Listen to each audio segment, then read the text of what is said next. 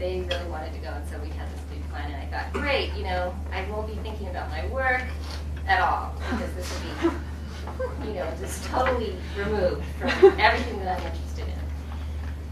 And that turned out not to be the case, because we got to the Ellis Island Museum, and one of the first exhibits I encountered at the Ellis Island Museum was entitled Opening the West, U.S. Expansion, 1783 to 1853.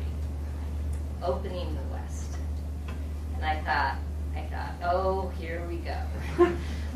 And so this big map, it was a small exhibit. It's basically a big map with a few paragraphs of text. And basically my sense of this exhibit's place in the rest of the museum is to say that we're not all about everybody coming through Ellis Island. We want to have a little bit of mention of people who came in from other places.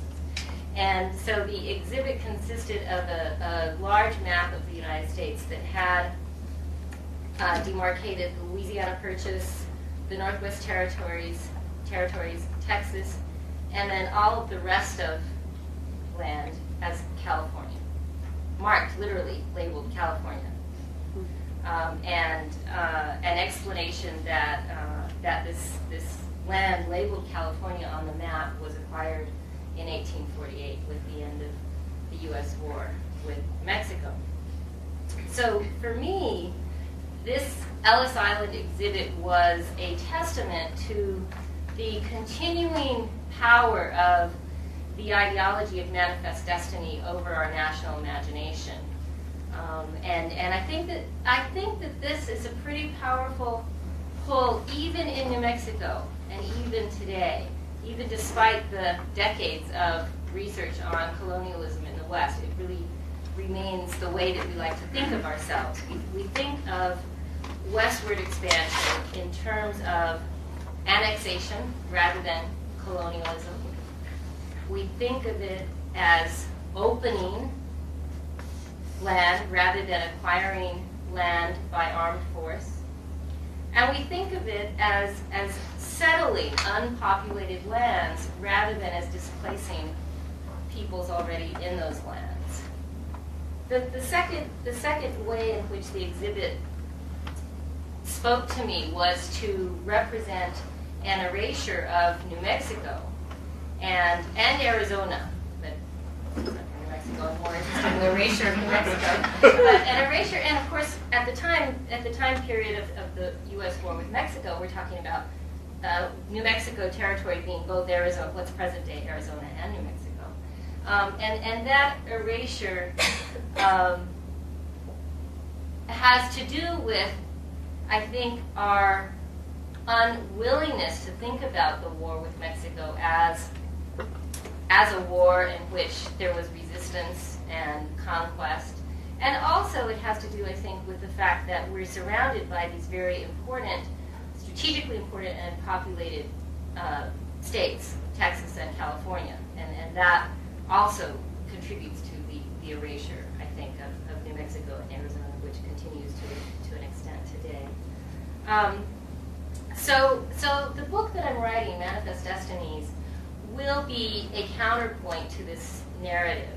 My objective is to place at the forefront the 140,000 people who were living here at the time of the beginning of the American conquest here. And those people included 60,000 Mexicans, Hispanos, or Indian Spanish mestizos, 60,000 nomadic, so-called nomadic Indians, 15,000 Pueblo Indians, and 1,000 Euro-Americans. These numbers are probably subject to a fair amount of revision, but they're sort of the best accepted numbers about the population of 1850 of the New Mexico territory. A second objective of the book is to highlight the process of transition, the process of transition from one sovereign to another, but also, in terms of my own interest, from one legal system to another, and specifically from the Spanish-Mexican legal system to the Anglo-American legal system. And to think about legal arenas as sites for examining this transition as a transition of conflict, of resistance, and of negotiation, ultimately.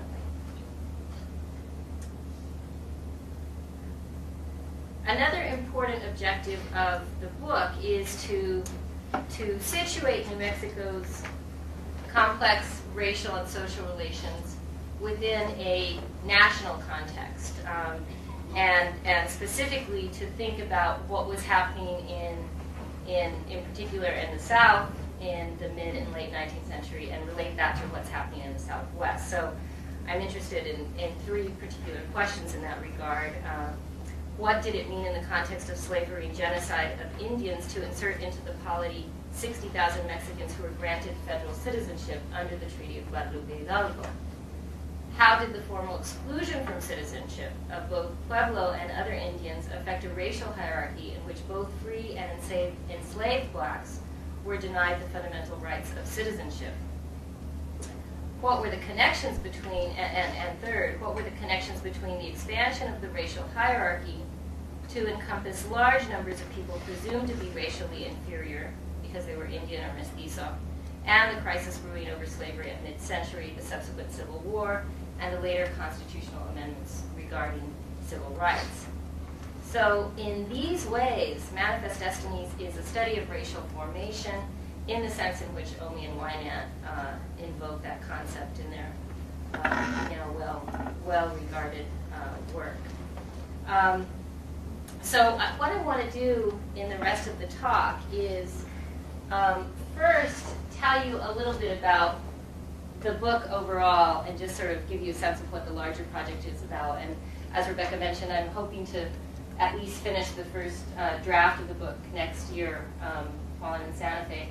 And then what I'm going to do is take a smaller piece of it, mostly based on part one here, and tell you about a couple of key arguments related to Mexican elites in New Mexico and their relationship and attitudes toward and policies towards, on the one hand, blacks, both free and enslaved blacks, and on the other hand, Pueblo Indians and other Indians.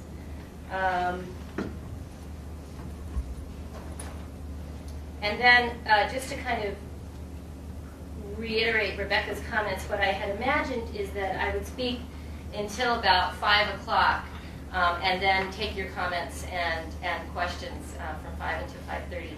Certainly, if you have questions before that about really kind of questions of clarification, please do interrupt and let me know so that we don't sort of go on not meeting minds as we go through the next 45 minutes.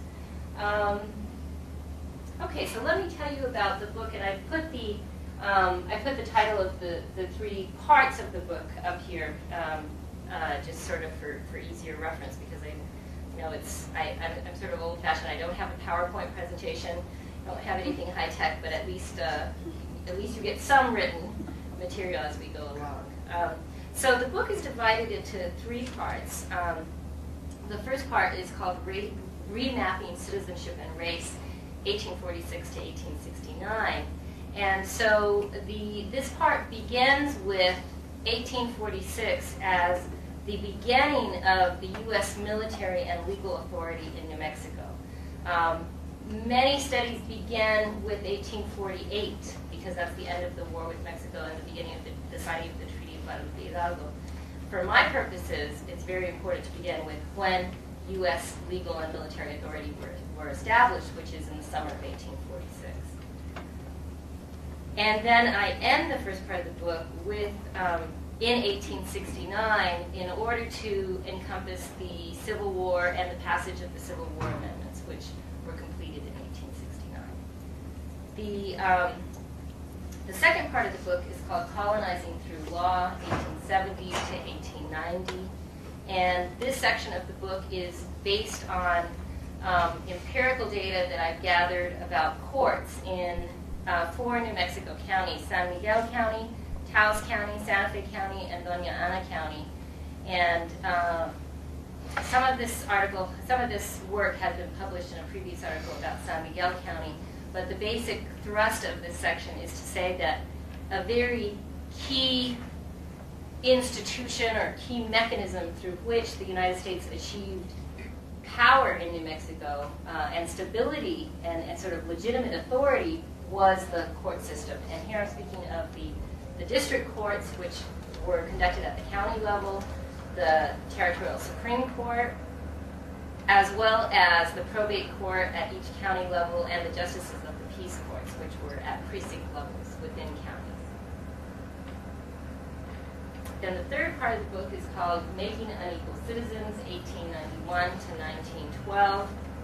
And in this final part of the book, the project is really to explain the roots of the 20th century racial order in New Mexico, which we take for granted, I take for granted as really being in that late 19th, early 20th century pre-statehood period.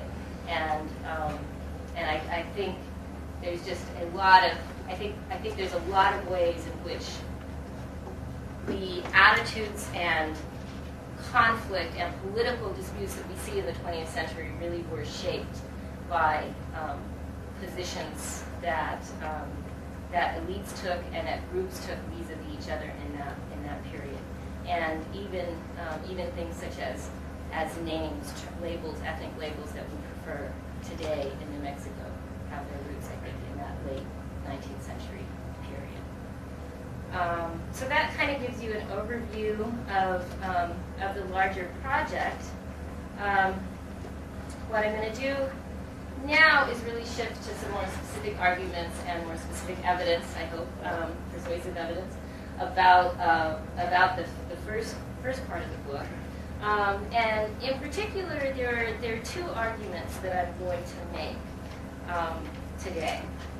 The first argument, and so I'm going to kind of preview the arguments, and then we'll kind of go through a deeper introduction and then evidence for those arguments. The first argument is that Mexicans, or mestizos, in New Mexico were able to situate themselves as a middle racial group in the New Mexican racial hierarchy, with European Americans above them, with Pueblo Indians below them, and with other Indians below Pueblo Indians. And the reasons for this have to do with three things. First, the sheer demographics that we see here. If Euro-Americans, and I use the term Euro-Americans because I'm talking both about people who were, at the time of the conquest, American citizens, but also European origin people who were not actually American citizens, but German nationals, Irish nationals, many of whom became naturalized out in the West, but weren't necessarily American citizens at that time. So with 1,000 settlers here in New Mexico, you can imagine that this wasn't going to be a kind of colonial project that could depend, in terms of sheer force, on the military and on that local European American elite. So the demographics made it very likely that Mexicans would be, or that some group would be deployed as the native colonizers, or the native handmaidens to the colonizers. In addition, U.S. law, and specifically the Treaty of Guadalupe Hidalgo, which ended the war with Mexico, granted citizenship to former Mexican citizens. Presumably, this included Pueblo Indians who had formal citizenship rights under the Mexican government, but it certainly excluded the so-called nomadic Indians in New Mexico. And given those demographics and the law made it so that Mexicans were able to move into this sort of racial middleman group. And then the third reason that Mexicans end up playing this middle role has to do with the racial ideology and the racist ideology of white supremacy of 19th century, mid-19th century America, in which New Mexico was created as a federal territory, sort of in perpetuity, and then when Congress limited the right to vote in New Mexico to Mexican men, and specifically excluded Pueblo men and other Indian men, that was another way in which the push toward Mexicans being defined as white in a sort of a fictive official sense.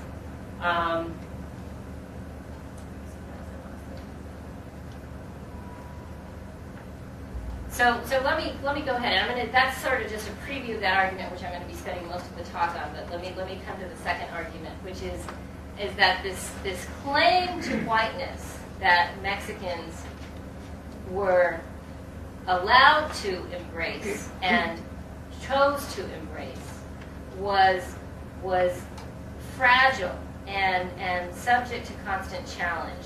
And one result, I will argue, was that Mexicans were very self-conscious and constantly seeking opportunities to distance themselves from other racially subordinate groups, namely Pueblo Indians, other Indians, and blacks, both free and slaves. So that fragility of Mexicans' almost white official status itself ends up reinforcing it ends up doing two things. It ends up reinforcing Mexicans' middleman racial status, and also ends up ultimately reinforcing white supremacy in the United States.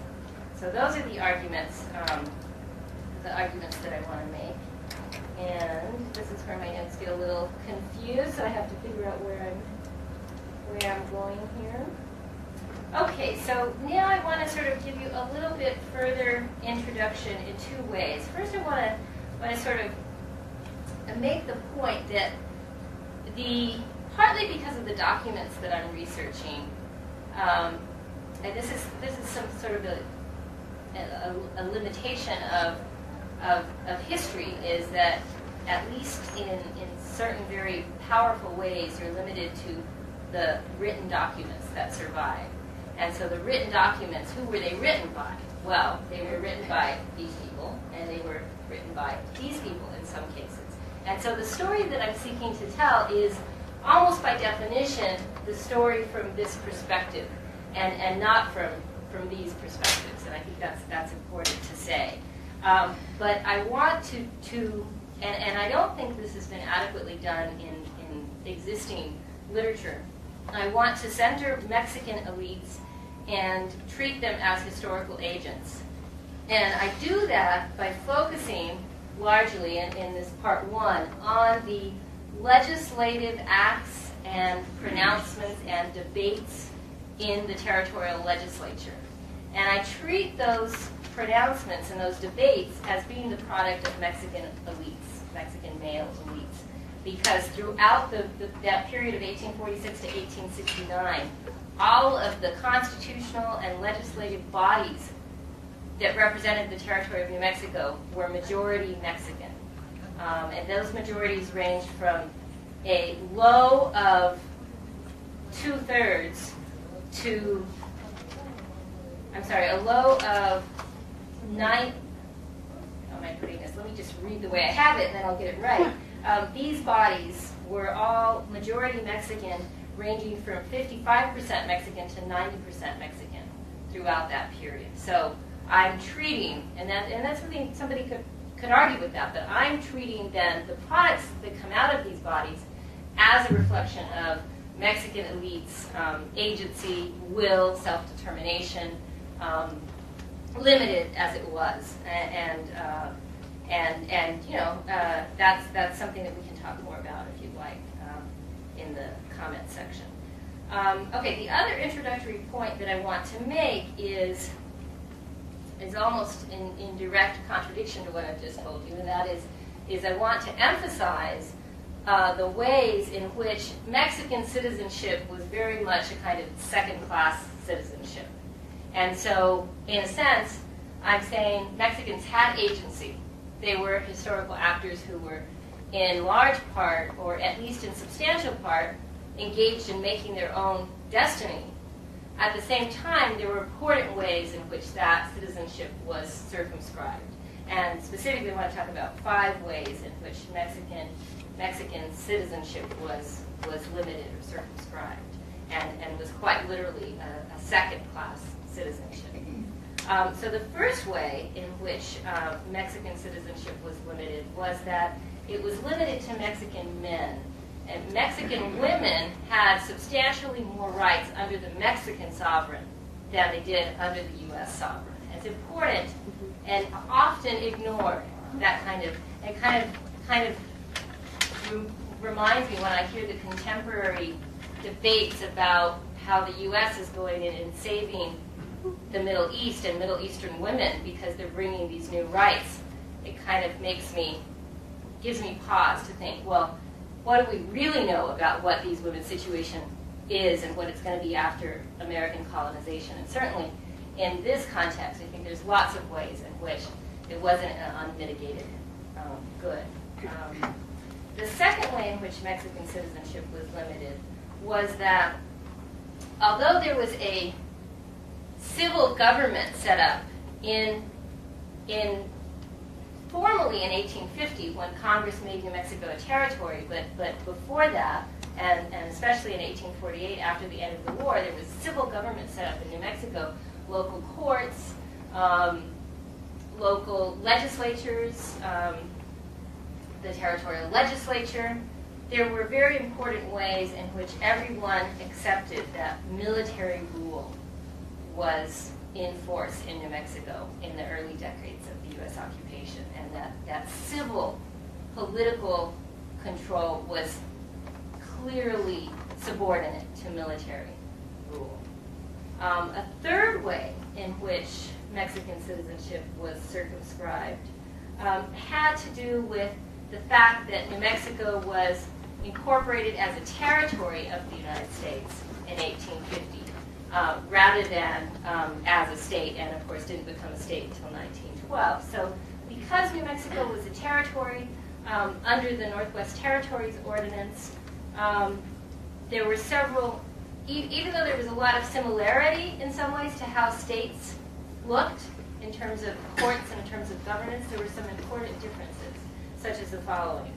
First, Congress was legally empowered to nullify any act of the New Mexico legislature, which would not have been the case for state legislatures, state legislative acts. Second, because of New Mexico's territorial status, that meant that almost all of the important officials in the territory were appointed by the U.S. president.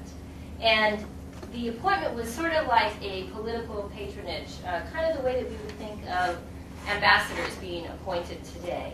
And there's some really interesting, I found some really interesting stories about how judges got appointed to New Mexico courts. There's one, Justice Poole, who was appointed to the New Mexico Supreme Court. He had been seeking to be appointed as an Indian agent in the Northwest. This wasn't what he wanted. Instead, he gets appointed to the New Mexico Supreme Court.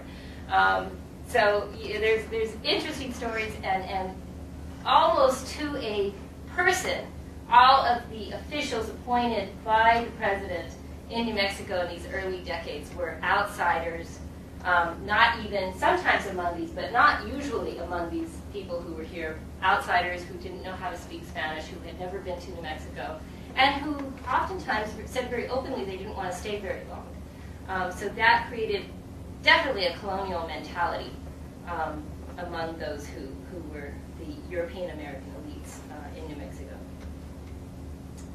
And then the fourth point has to do with one of the features of the Treaty of Guadalupe Hidalgo,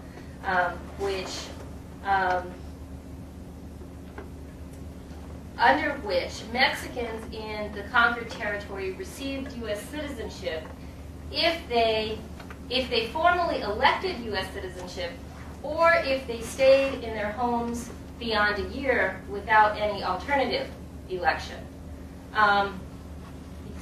Many of you probably know the story of Mestiza, New Mexico, which was a community near Las Cruces, which moved south 3 times to get south of the border, but the border kept moving south. And that's sort of a graphic example of the whole communities wanting to maintain their Mexican identity and failing in the end to do that.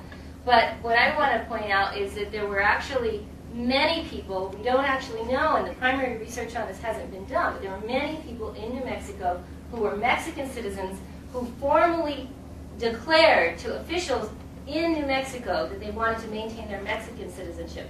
And by doing that, they were effectively disenfranchised from the polity in the United States. And there are some, based on some initial data that I've been collecting on this, this may have been up to 50% of the adult males in New Mexico at the time.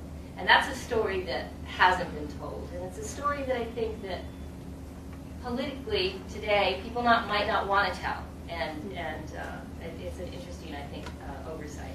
And then the fifth way in which citizenship for Mexicans under the Treaty of Guadalupe Hidalgo was watered down was that in the 19th century United States, the value of citizenship really came from your state affiliation, not from national citizenship. And the Treaty of Guadalupe Hidalgo provided only national citizenship.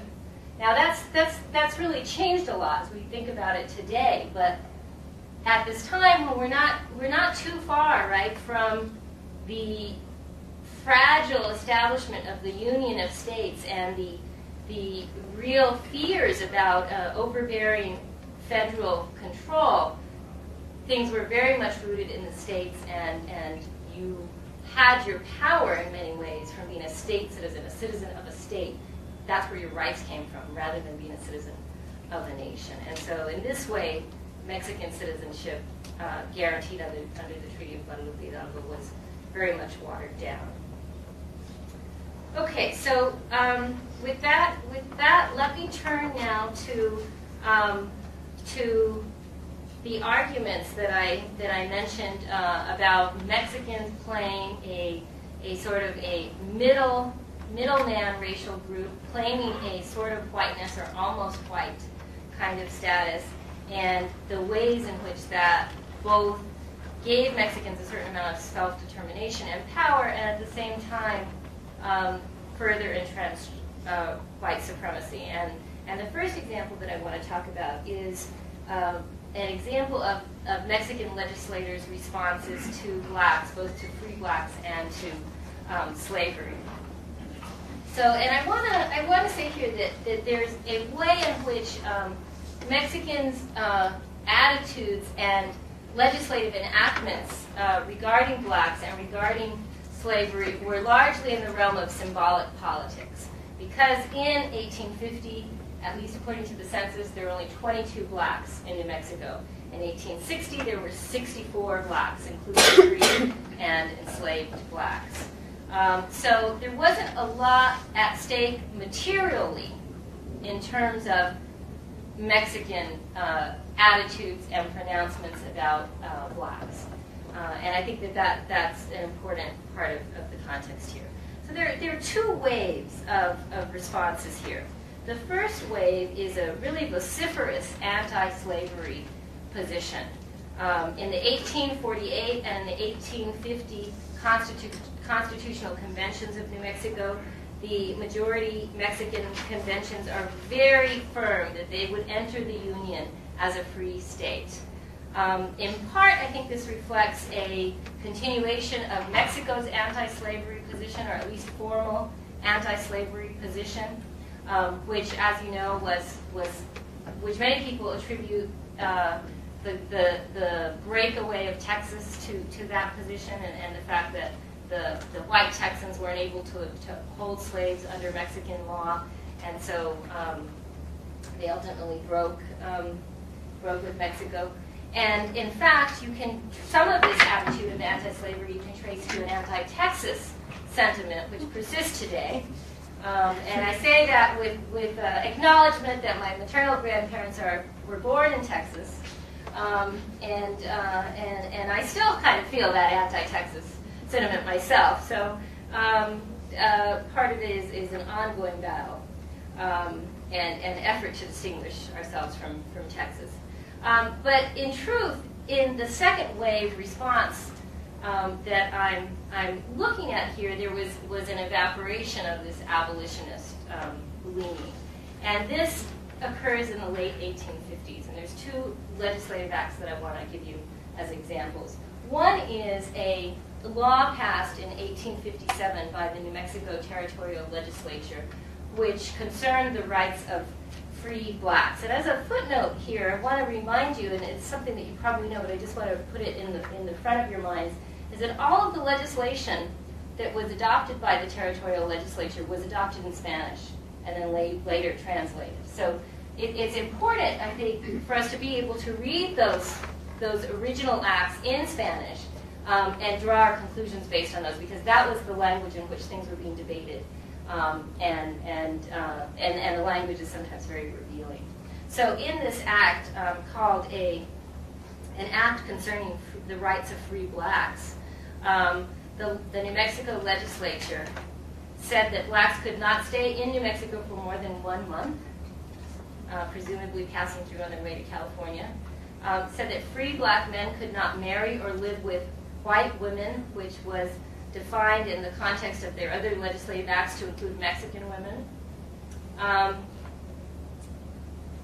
and had a bunch of other similar provisions. So it would have been similar to some of the free black codes that you would have seen in the South. And then 2 years later, in 1859, the New Mexico legislature and a legislative body, which had, out of 37 legislators, only 3 were Euro-American. So a overwhelmingly Mexican legislature passed a slave code. And the chief proponent of the slave code was a legislator, just want to check one thing because was a legislator by the name of Miguel Antonio Otero, who later became governor of New Mexico and was a very light-skinned, light-eyed Mexican who was quite distinguished by 2 facts. One, that he had been educated outside of New Mexico in St. Louis. So he was fluent in English and Spanish, and that was very rare at this time. And also he was distinguished because he was married to a white American woman, and specifically to a woman from a South Carolina slave-owning family. So the provisions of this 1859 New Mexico Slave Code included the legalization and protection of white men's property in black slaves, specifically black slaves, provided for punishment of slaves for violation of various rules and crimes. Typical of these kinds of provisions at the time was that, for instance, for rape of a white woman, a black man could be executed, whereas the sentence for a white man for the same crime would be much less. And it had a very important section of criminalizing acts related to assisting black slaves from escaping or from resisting their masters in any way. So what explains the shift from an abolitionist position to enactment of a slave code and harsh restrictions on free blacks in New Mexico? The conventional wisdom is that we can explain this as sort of just a real basic sort of political decision by the legislature to say, if we want to get to be a state, we're going to have to enter the Union as a slave state. And just sort of a change in calculus that before we had thought we would enter as a free state, but now we're realizing if we want to be a state at all, we have to enter as a slave state. And I think actually that's got some merit. I think that's probably part of what was going on. But I want to suggest that there was another very important and not talked about dimension in the literature, which is that Mexicans in enacting these laws were plain symbolic politics, symbolic racial politics, that they were really seeking in enacting these laws to distance themselves from blacks and to position themselves as closer to whites. And to understand this, I would have to talk a lot longer about the ways in which Mexicans very much were very aware of their sort of the choice that whites had about how to classify them, about whether they were going to be classified as closer to blacks or as closer to whites. And there's some very interesting secondary literature on the travel literature, for instance, on Euro-Americans coming to New Mexico in the Southwest and to Mexico before the war. Interesting material that's been culled from congressional testimony before the war, and then as the Treaty of Guadalupe Hidalgo was being debated. But it's very clear that there was very obviously said at the time that by many people that Mexicans were like Negroes or no better than Negroes, and by other people that they were quite different from Negroes. And so there was really a positioning going on. And so these legislative enactments in the late 1850s then can be seen as a way for Mexicans to enact a kind of social distancing from blacks. And again, this is I think especially persuasive because we're talking about symbolic relations with blacks rather than any real threat or real encounters with blacks at the time. And at the same time, I want to offer, so at the same time that I'm saying that there's a way in which these acts show social distancing by Mexicans vis-a-vis blacks, I want to argue as well that they show as well a kind of resistance to white supremacy, American style. And I think that that's somewhat controversial because we generally like to think about resistance as being something that we would identify with ourselves, as something that we would embrace.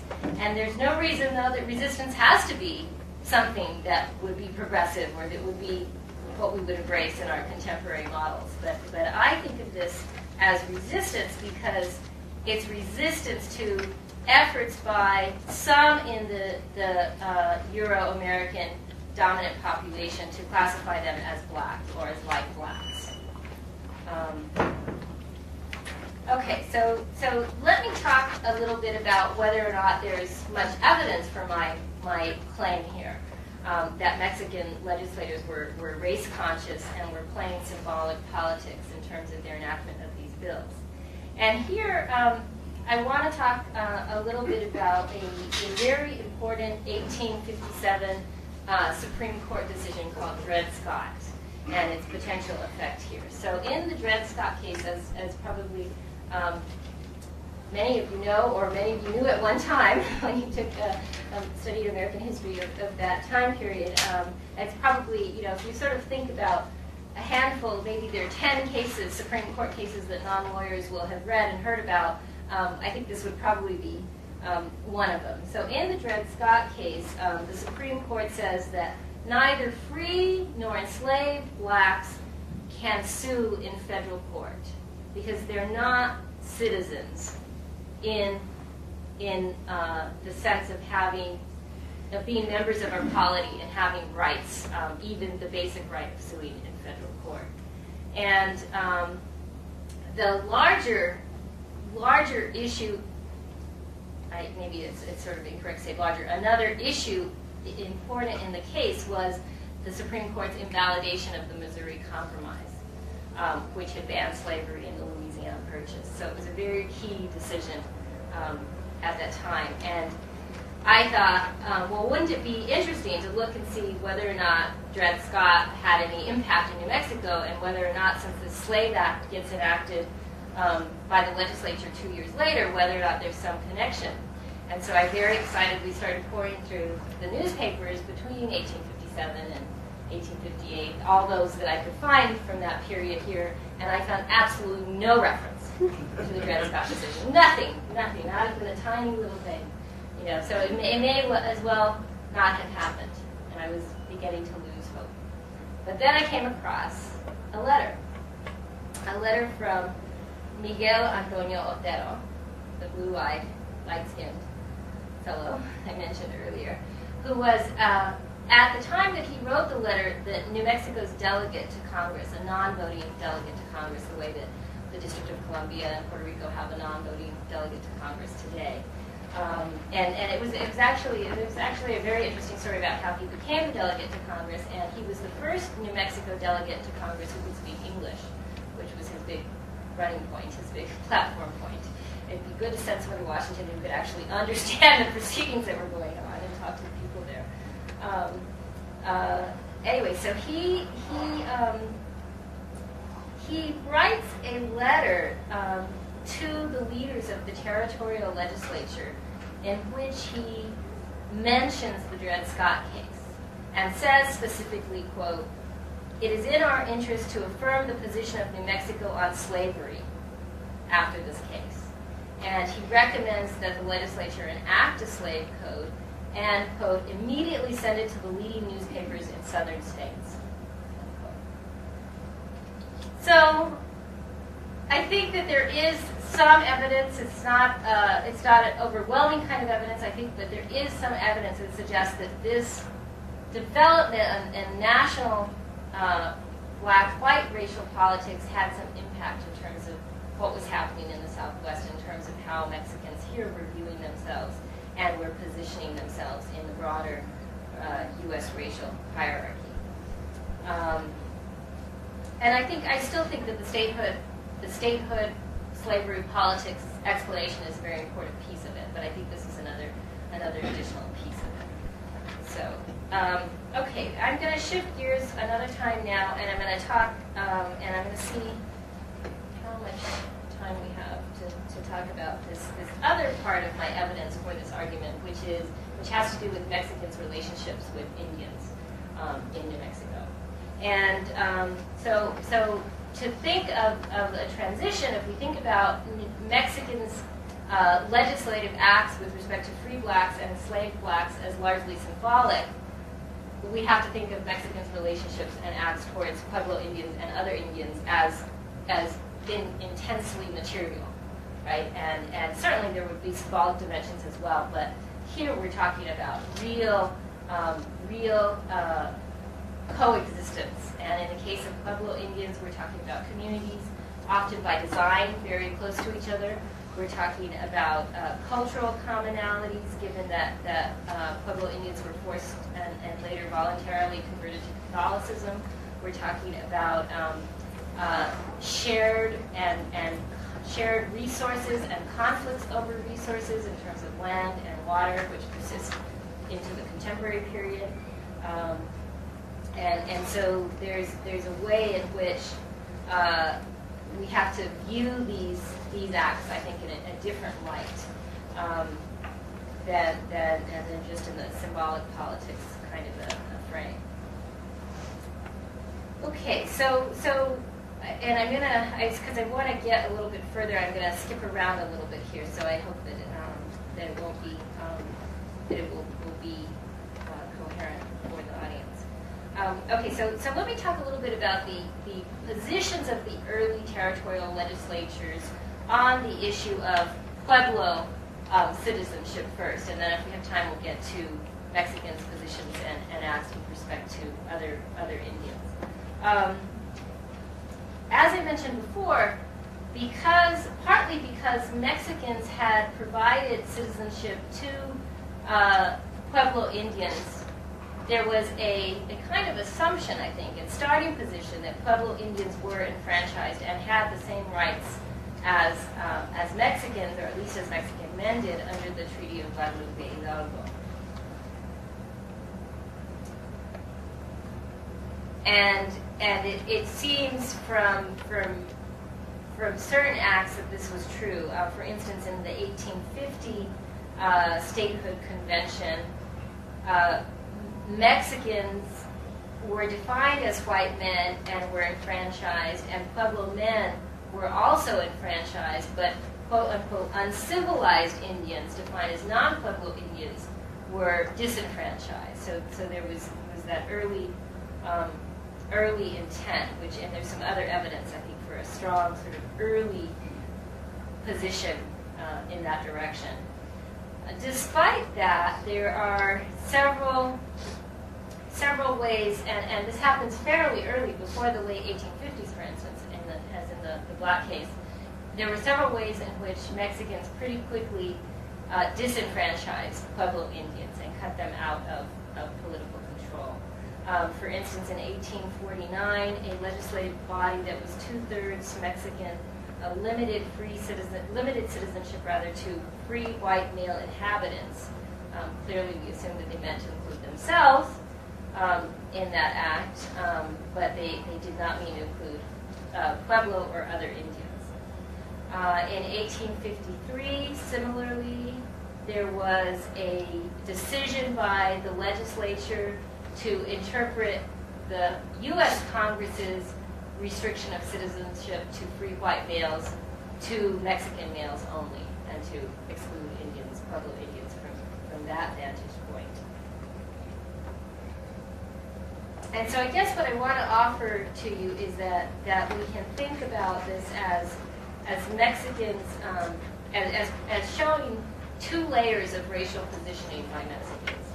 The first layer allows Mexicans to be able to position themselves as white by virtue of positioning Pueblo Indians as non-white. By defining Pueblo Indians as others, they could define themselves as subjects. And then the second layer of this racial positioning is that it was very advantageous for white Americans or for Euro-Americans because it allowed them to first position themselves as generous with respect to Mexicans, generous in allowing Mexicans to claim this official whiteness. And that was important given the demographics.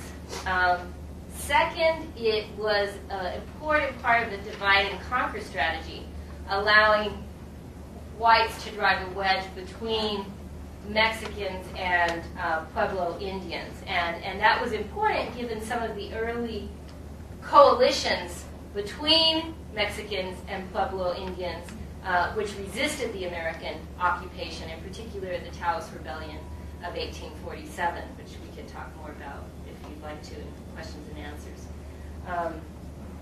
And then, or maybe I'll just make it questions and questions, because I'm getting tired of hearing myself talk. You probably are too. And then the third way in which this was advantageous to white Americans or Euro-Americans, to distinguish them from white Mexicans, was to say that this allowed whites, and in particular white judges, to position themselves as racial protectors of Pueblo Indians as against Mexican predators. And that you see in a variety of Supreme Court and lower court decisions in which white Euro-American judges are adjudicating disputes between Mexicans and Pueblo Indians, and generally over land and water, over resources, right? One of these is a case called De La O versus Acoma Pueblo from 1857. And in this case, Supreme Court Justice Judge Benedict refers to Mexicans, quote, as the better instructed and more civilized race compared to Pueblo Indians, and on this basis goes on to criticize them for their treatment of Pueblo Indians. In other words, they should know better, they're more civilized, so they shouldn't be doing this. And so it allows the European American judges to position themselves in a way which is which also reflects very favorably on the American justice system as a place where Pueblo Indians got their rights vindicated in these cases. There was another case in which one of the judges says, quote, "It is gratifying to us to be the judicial agents affirming the rights of Pueblo Indians." And so there was a real way in which this move by Mexicans to disenfranchise Pueblo Indians and distinguish themselves and distance themselves from Pueblo Indians very much served the interest of white Euro-Americans and promoted, as I've said before, the entrenchment or deepening of the white supremacy and a kind of racist hierarchy in New Mexico in the 19th century. I'm thinking that we should stop. So where I was gonna go next and was to talk about Mexicans' reactions to charges that they were enslaving Indians, non-Pueblo Indians, and talk about that conflict and what that said about racial positioning. But I think I'm going to go ahead and stop with just a couple of concluding remarks, which are to say that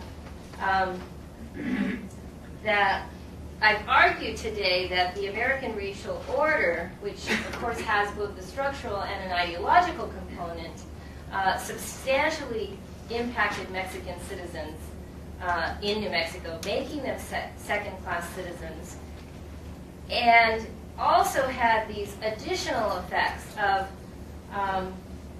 allowing Mexicans to position themselves as a middleman racial group, as a group that had some substantial domination over other non-white racial groups and some self-determination in terms of their own destiny.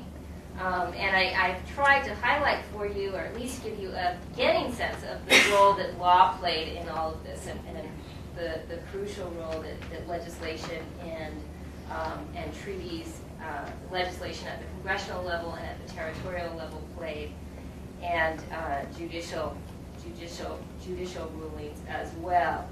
I think where I want to end is just by emphasizing that there's this interesting way in which this period of New Mexican history allows us both to see that Mexicans were able to successfully and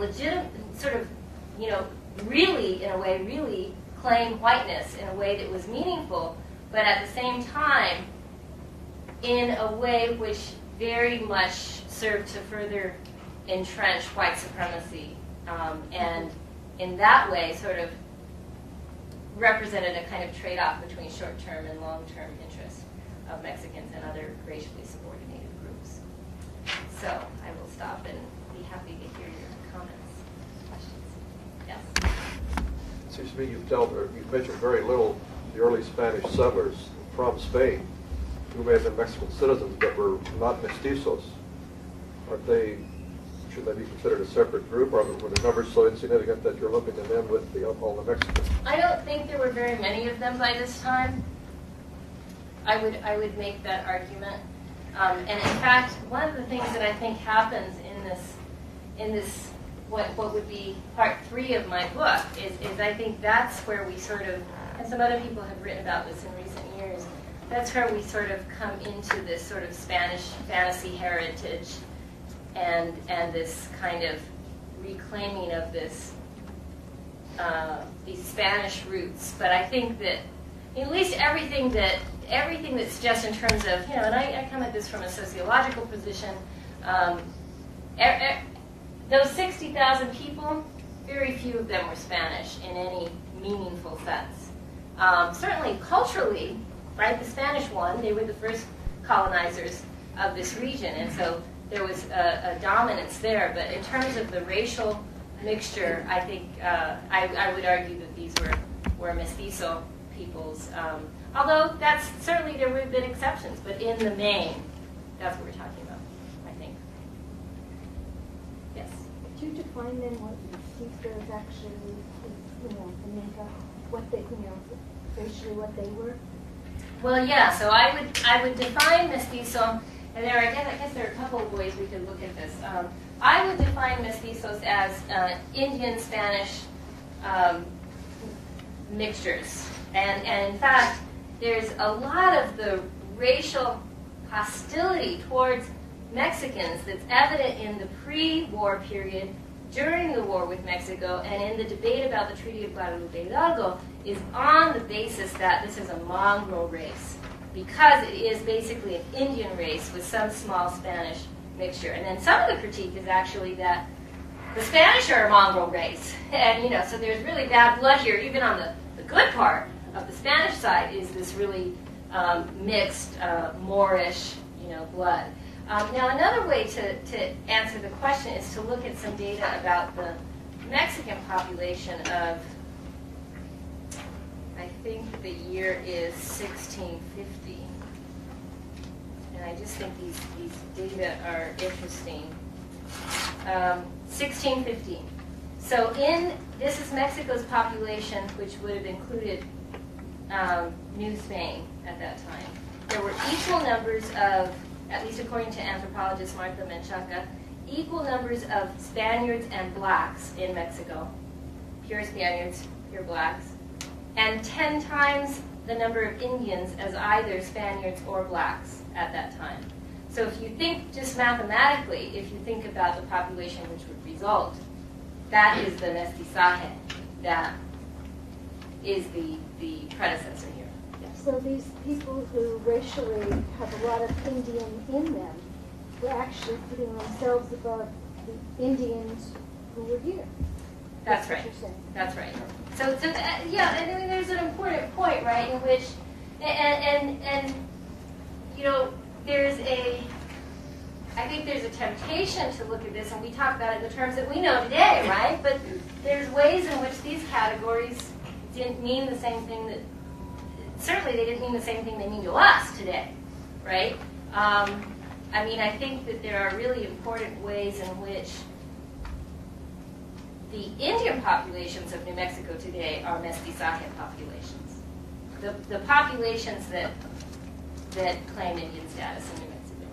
And that adds a complicating layer. And I know that some of you in American Studies are familiar with Esteban Rael Galvez's work, because he had a job offer from this department a few years back. He's the state historian of New Mexico. And I think his work really is teaching us a lot about, and also James Brooks's work on earlier New Mexico history and inter-Indian and Mexican-Indian mixture, So there's a way in which all of this is somewhat artificial to talk about these categories, and you want to try to talk about them in a way that doesn't reify them, but at the same time, I'm trying to sort of explain in a way how we got to where we got the 20th century, and I think that this period is a really key period for us. Dr. Gomez, you mentioned that the elite Mexicanos were low Mexicanos.